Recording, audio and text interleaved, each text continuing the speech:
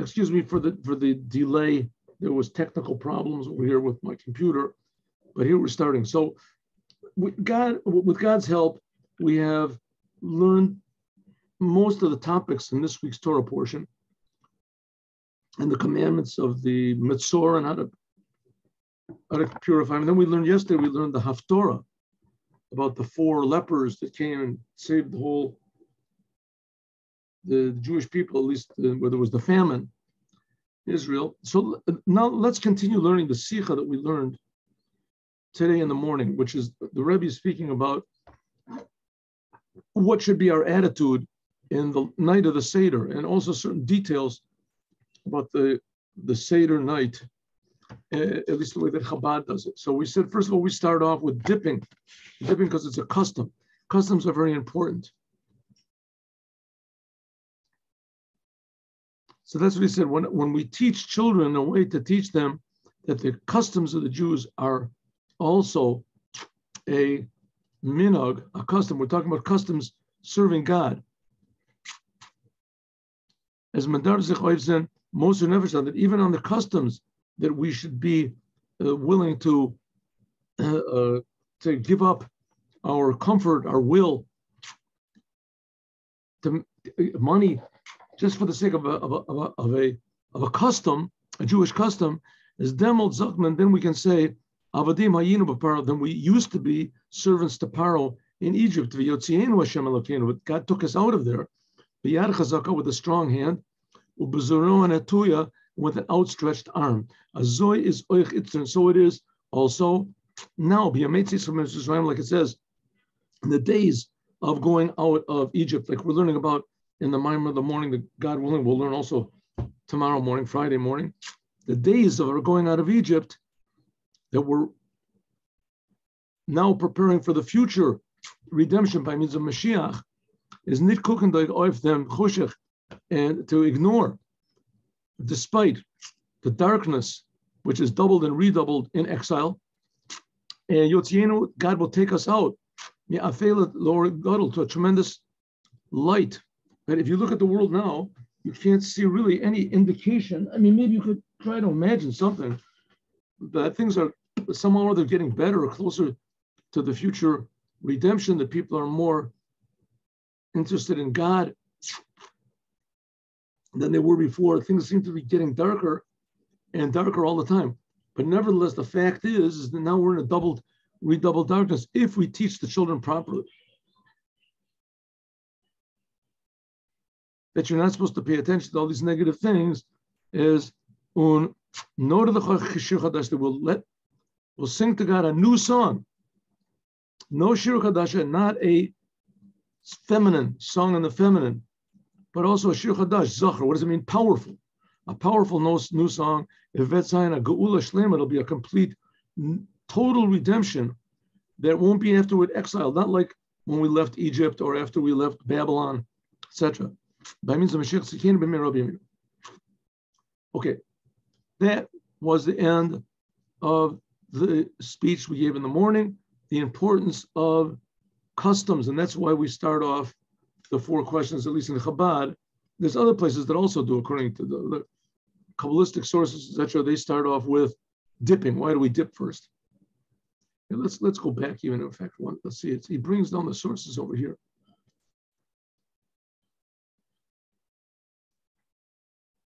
No, 1 second. He brings the sources. Can you see this? I hope so. One second. Here we go. Oh. So we start off. He says, there's also a Mishnah in Yerushalmi. He brings down. There are other pieces. There's others that start off. Also the Rif and the Rosh. Rif is Rabbi Alfasi, and the Rosh is Rabbeinu Asher. And there's other places also in the Siddur of the Rasag, Rabbi Sadia Gaon, the Rambam also brings a Torah. In other words, this is it's based very firmly on Jewish law. But the fact is it's a bit strange. And why do we take this? There's others that don't do it that way. So why do we?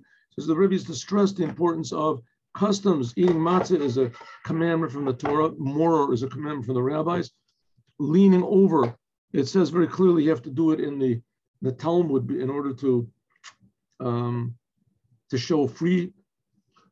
In fact, if you don't lean over, if you drink the wine and eat the matzah, you don't eat leaning over. There's sometimes you have to do it over again. There's sometimes, especially in the second cup, you have to do it over again. But technically, if you eat matzah not leaning over, you have to do it again. Hari ani ben shivim shana. Okay, here we go. Next.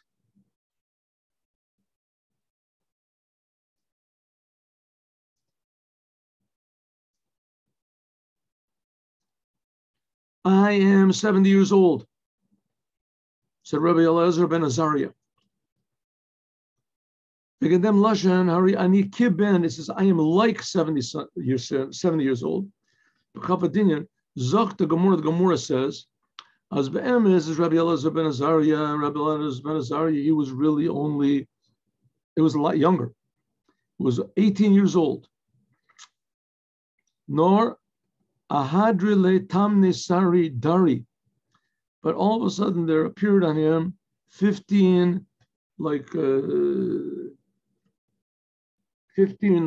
lines of white hairs in his beard.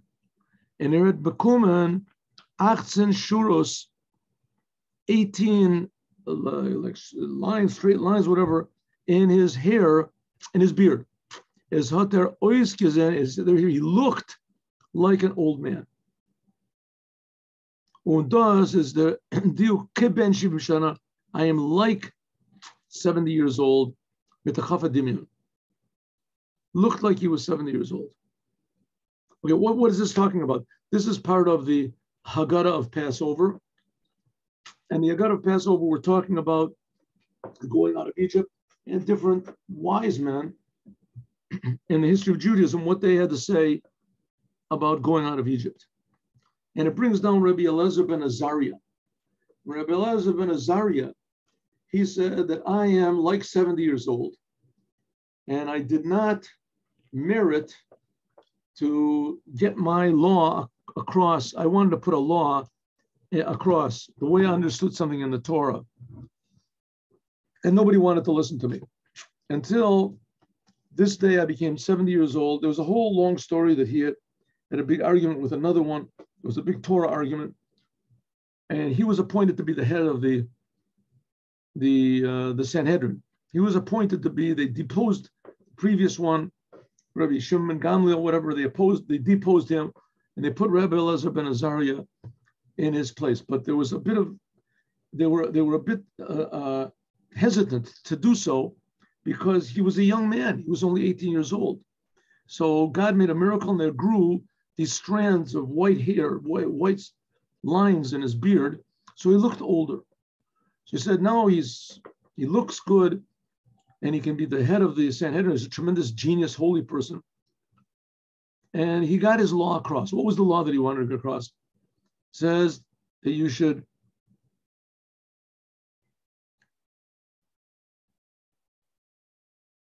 okay, so it says, in order that you should serve God all the days of your life. Kol yamei chayecha. Right? Kol yamei chayecha.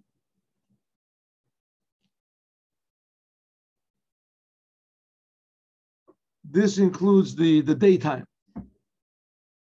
And when it says yamei chayecha is daytime. Kol yamei chayecha is even in the nighttime. You should say Shema Yisrael, also in the nighttime.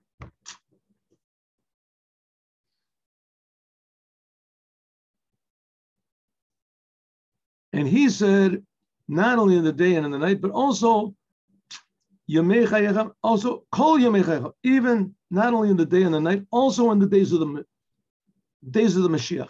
We'll always remember going out of Egypt. Going out of Egypt, even in the days of the Moshiach.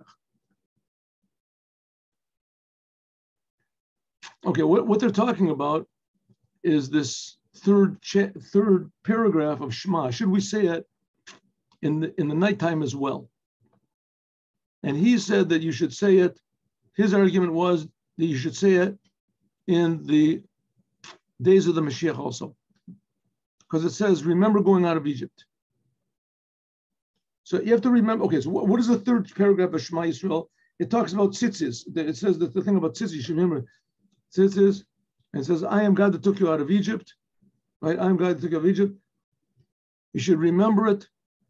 Take him out of so the reason that there was opposition, because it talks about tzitzis, and tzitzis is not, they aren't worn in the nighttime. So why should you say it in the nighttime? So he said it should be said in the nighttime, and also in the days of the Moshiach. Why we say it? Not because of the tzitzis, because you remember going out of Egypt. You have to remember going out of Egypt, even, which is also in that paragraph. You should remember going out of Egypt, even in the days of the Moshiach. You'll have to be remembering going out of Egypt, even in the days of the Moshiach. Okay, obvious question is, why should we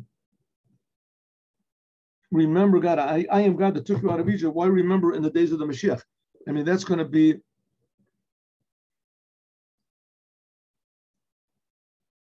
incomparably greater than going out of Egypt. Why should we remember? So here, this is what we're going to say. In any case, that's not what we're dealing with now. We're dealing with this fact that he said he was like 70 years old. That's what we're dealing with.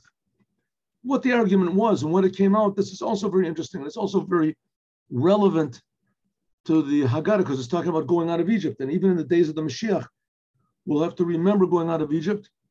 And the Rebbe made a whole new emphasis out of this. He said that you have to call Yemechayecha, all of the days of your life, all of the days, all of your time, and all of your life has to be to bring to the days of the Moshiach. That's what you should be spending all of your time and all of your energy in, is trying to bring Moshiach. Okay, that's what the Rebbe said. But here, let's concentrate on something else over here. Another point. The point is, what do you mean? What did he mean? He's like 70 years old. What does that exactly mean? It's not understood. Wasser sagt weiter, what it says later, I'm 70 years old and I did not merit to get my law across until now. Leitem Pashtus al-Lashon is their Wunder. It's a wonder of a lo zechiti, nit nor mitzad chachma. He said, I did not merit to get this law that I wanted to get across, that you should say Shema Yisrael in the nighttime also. Nor oich mitzadem, not because he wasn't smart enough, but because he didn't look old enough. Und hat sach Zeit abgegeben, and a person who's older, he's devoted a lot of his time to certain things. So a person is older, so he devotes his time to this particular idea, so he has more weight to what he says when he's older. But the fact is, he wasn't older, he just looked older, and everybody knew it. Therefore, hat gedarft menatzeach sein. Because if you would really have been older, so there's a reason to listen to older men, because they have more experience, they know more. They can say, listen, I once thought like you also, and it took me a few years, and I was sure of myself, just like you're sure of yourself. And age brought the seasoning. I understand that I was wrong. Therefore, the law is like me, because I'm older, I understand. But because that he wasn't really older, he just looked like he was older, as fouled them up. So it's lacking the whole reason that you should listen to me, because I'm older. He wasn't older. Everybody knew that he wasn't older. He just looked older. Everyone respected him because of his tremendous wisdom that he had. And because they saw that God did this strange miracle with him that made his beard white so that he looked older. But in the fact of the matter, he was not older. So why is he using that as a reason that his law should be listened to? You should listen to me. You should listen to me because I'm smarter. You should listen to me because I'm the head of the rabbis. Don't say you should listen to me because I am like 70 years old. Why does he say that? Listen to me because I am like 70 years old. That he was like 70 years old. He wasn't 70 years old. He just had a few white hairs. The white hairs made it. You should say, listen to me because there was a miracle done and I look right older. What's going on? What does it mean that I am like 70 years old? Notice is Yedur, but it's known as the Meshalim, the Dugmos Shebetorah, Zayin Nitztam Meshalim. Examples or parables or whatever that are given in the Torah are not just arbitrary. Nor is it very nishtalshal from Zayin Nimshal, but it comes from a very high source. Und das Gufa was nearer Kazakh, the fact that he looked like he was older is das weil Baruchnis spiritually, it must be that really he was older. He was 70 years old. True, he didn't have the experience, but nevertheless, somehow or other, some spiritual, maybe he did have the experience. Let's see. 70 years old. When a Zoe v'yeshtei, like it says in the Siddur of the Arizal, of Kabbalistic Siddur prayer book of the Rav Yitzchak Luria. As Betzirav Zayin Yoren mit the Erster Gilgul, when you added up the years that he had, now, how old was he? He's 18 years old.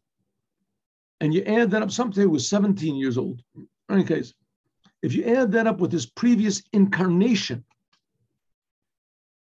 is there Geven Domel Shivim Shani, he was 70 years old.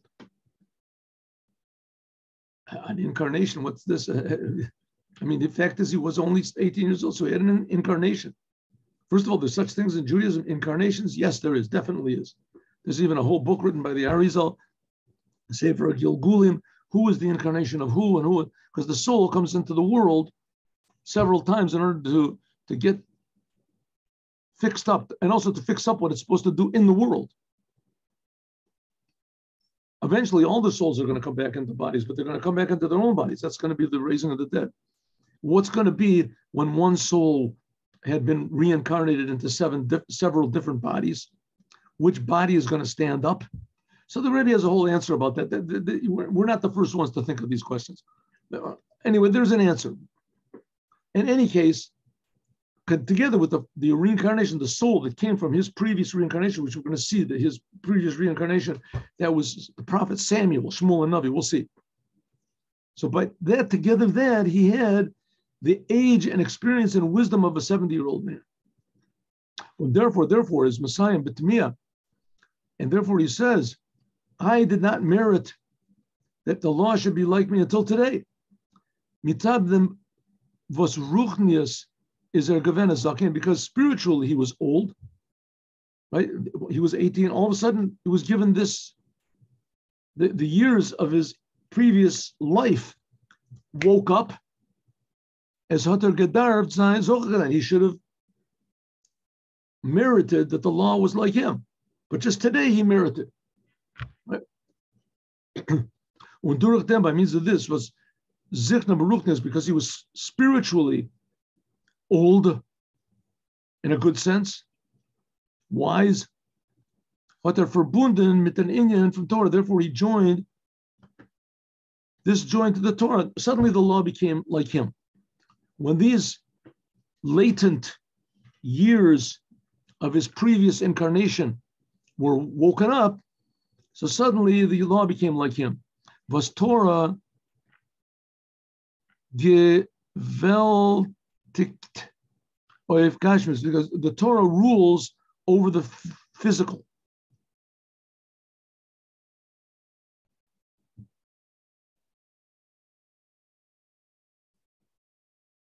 Okay. 1 minute, I'm having problems here. Hat sich ausgedruckt, this was expressed as Taka Oiskakam, so it actually came out that he was really 70 years old. Can you hear me? Am I coming through? Yes? I don't know. It says that I'm getting all sorts of signs popping up. You're saying it's not working, it is working. Yes, good. Thank you very much. Thank you.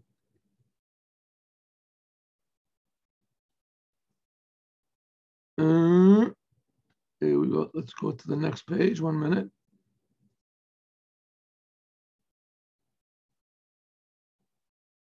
So therefore, together with his previous incarnation, suddenly he became 70 years old. And because it was according, it even expressed itself in the Torah. Afilu in seine ganzen oiter, what? Ois, this is a samachah. Oister lecher inyanim, even the most external things. This previous incarnation affected him that even his hair became white. He actually became like 70 years old. Like it says in the Yerushalmi, in the Talmud Yerushalmi, or even the Pasuk, it says, Lakel Gomelalai, that God changes the world as the Metzias from the world, Ved Loit dem Pasak Din from Torah. That according to what the rabbis say, that's what the law becomes. Okay, what can we teach from this? What can we learn from this? The advising from them is in a service of every item, every person. Rov Neshamos, almost all of the souls in our generation, they are not new souls. All of us are reincarnations of someone that lived before.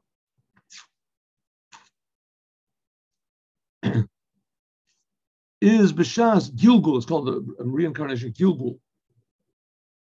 Is B'Shas is Kumtsu, an Inyan, and Avoda, when it comes to something in service of God, which according to my powers, I haven't got.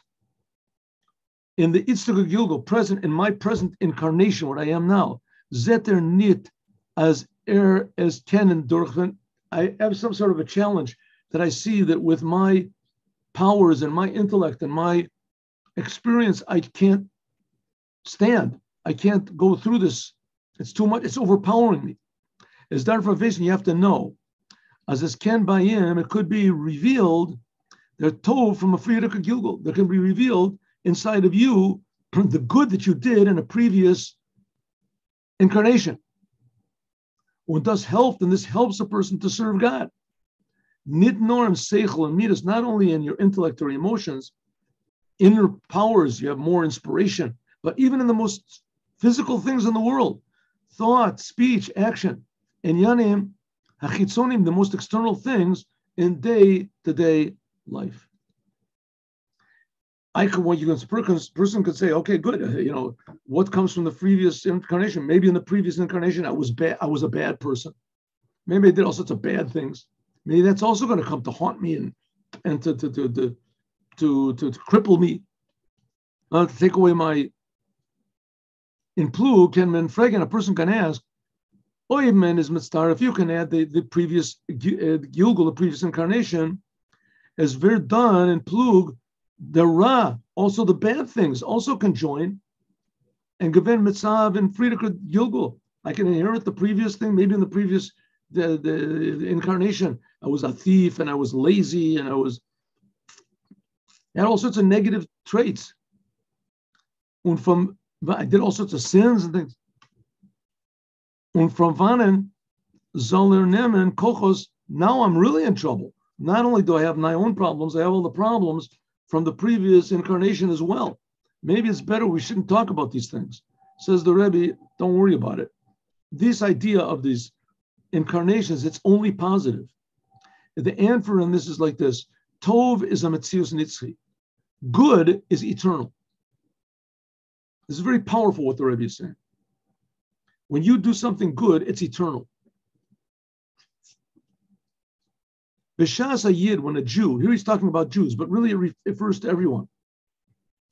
The Rebbe is Jews first. The Rebbe is the rabbi of the Jews. When a Jew does a commandment, this remains eternal. He's attached to the truth. The truth is eternal. Like it says in the Tanya, this is when a person does something good, this is eternal. It's there forever.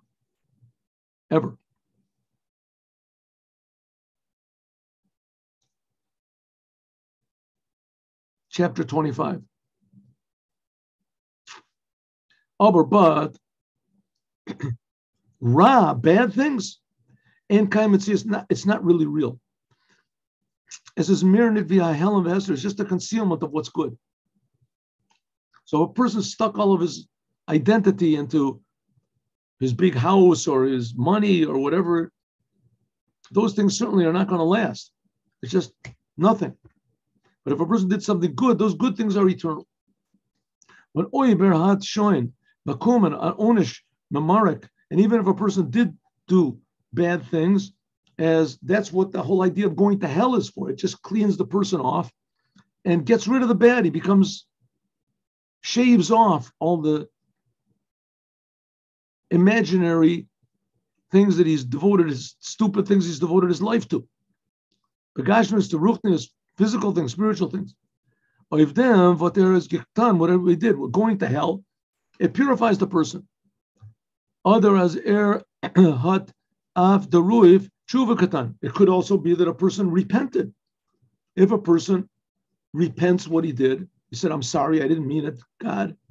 I'm sorry, I did bad things." So this does away with a good. I mean, of course, if a person killed people or whatever, so his repentance is not going to bring the people back. But the fact of the matter is it does do something to clean the soul. God judges according to your deeds, right? God does not remain. We're talking about Jews and non-Jews. There's another thing about going to heaven. Heaven is a whole different thing, which I don't really understand what it is, to tell you the truth. This is a reward for doing exactly what God wants according to the Torah. That's going to heaven. But it doesn't mean that a person will not be rewarded if he does good deeds, but then it's a little bit harder to figure out exactly how it goes. I don't know exactly how it works out. Let's say a person is, a very, very devoted, Nazi, and he was tremendously self-sacrificing, and he killed and he murdered in the name of, Germany or whatever he did. And he was a tremendously, valiant and soldier and self-sacrificing. I mean, obviously he's not going to get a reward for that. But on the other hand, if he fought against, so he does it, but he did basically the same thing. So who's going to, I don't know how that works. Don't ask me. I don't understand how it works. But nevertheless, it does work. God does not remain a debtor. A person that does good things, he gets rewarded for it. A person that does bad things is, if he repents for it, he says, "I'm sorry, I didn't mean it." So that mitigates his punishment. And how this is, there's big Kabbalists that know about this stuff. I don't know it. Okay. In any case, what we're talking about is not the bad stuff. Let's get off that subject. We're talking about the good. Any little bit of good that you did is eternal.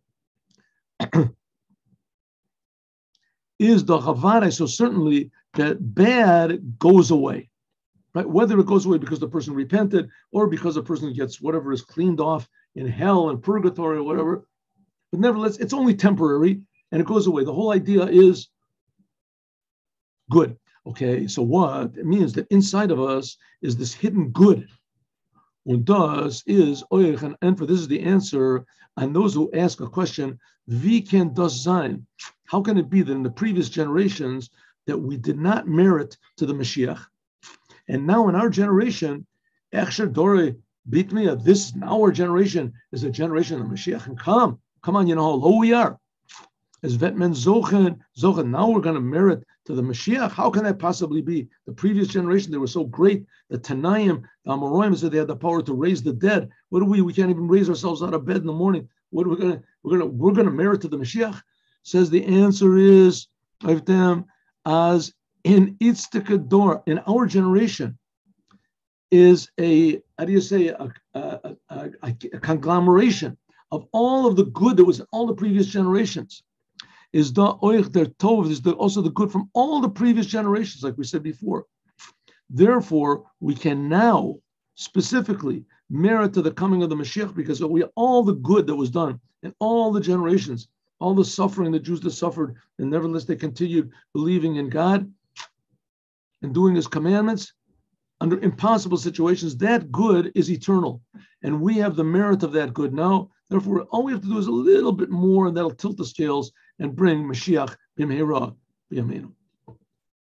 Okay, my friends, thank you very much for coming. God bless you. Tomorrow will be Friday, and we will have a class at 8:15 in the morning, from 8:15 until 9 o'clock. Have a good day with Mashiach now. Shalom uvracha.